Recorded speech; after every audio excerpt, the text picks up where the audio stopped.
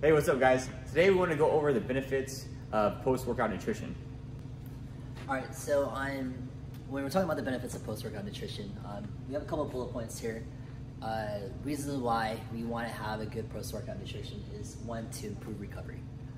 We also want to decrease muscle soreness. We're looking to increase the ability to build muscle. And also you're going to see improvements in not only immune function, but bone mass and also your ability to utilize your body fat. So immediately after our workouts, I like to recommend using a supplement rather than a meal because it's going to be easier to digest and quicker to digest.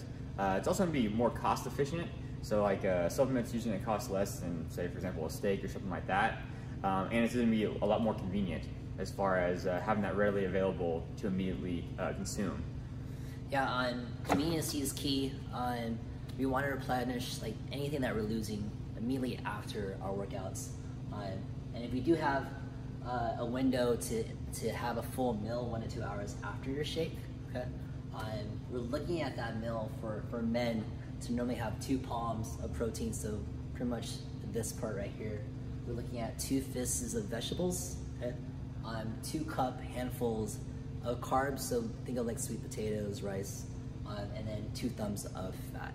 Okay, so for women, just divide that by 1. So we want to have 1 palm of protein, 1 fist of veggies, 1 cup handful of carbs, and then 1 thumb of fats. So just giving you a general idea of how your plate should look like 1 to 2 hours after your shake. Yeah. So for our shake, we're looking to have protein and carbs. Okay. So for our protein, like I said, we're looking for a fast digesting protein. Whey's gonna be a great option. I mean, like 90% of proteins are probably whey already. Yeah. But if you want to go plant-based, that's also fine.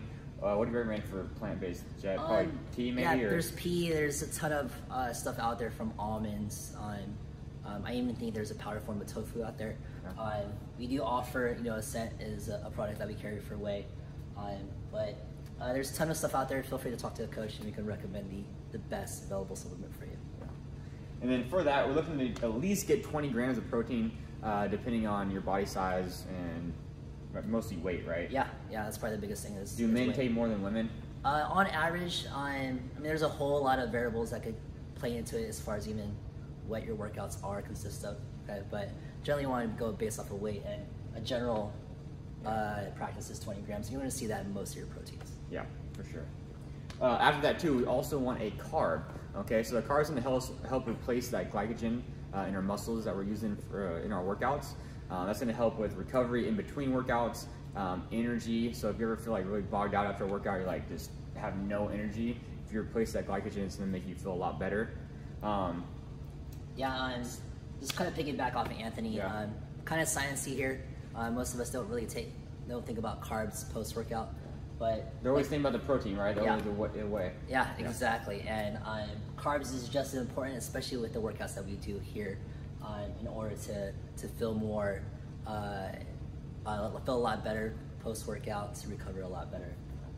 And some of those examples of the carbs that we want to look at are. Yeah. So like rice cakes, any kind of fruit. We want a high glycemic carb, so it's going to get processed quickly and replenish our muscles quickly, or more fast. Yeah. Faster. Sorry. Faster. Yeah. Quickly. There we go. Yeah. More quicklier. Yeah. Yeah. So we're looking for something like that. Also, that's going to be the most probably convenient thing to have on you immediately after your workout. So I know it's going to be a little bit harder to maybe have some sweet potato or something, or rice. Yeah, or rice. Well, sweet potato is going to be lower glycemic, right? So it might not be ideal after your workout, but. In comparison to white rice or something like that, or rice cake, it's just not going to be obviously the most convenient. Yeah. You're going to have an apple, or it could be a banana. Those are the kind of things you want to look at as far as mixing up with your protein.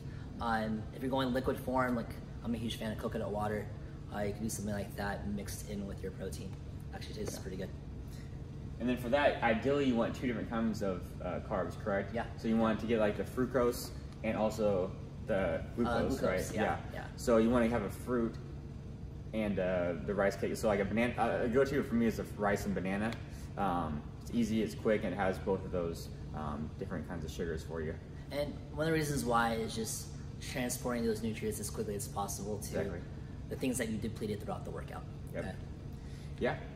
And after that, then, again, 1 to 2 hours afterwards, have that meal. Yep. And just think about these portions right here. So if there's something you're not doing, guys, this is going to greatly help your recovery. It's going to make you feel, better after your workouts, more energy. You'll be able to work out harder and for longer, be able to come in more often. So if this is something you're skipping out on, definitely start implementing this into your diet and into your routine. If you have any questions, ask me, ask Jed, or ask any of our coaches here. We'll help you guys out. If you're not sure what supplements to take or how much or when, just ask us and we'll let you know. All right, see you guys.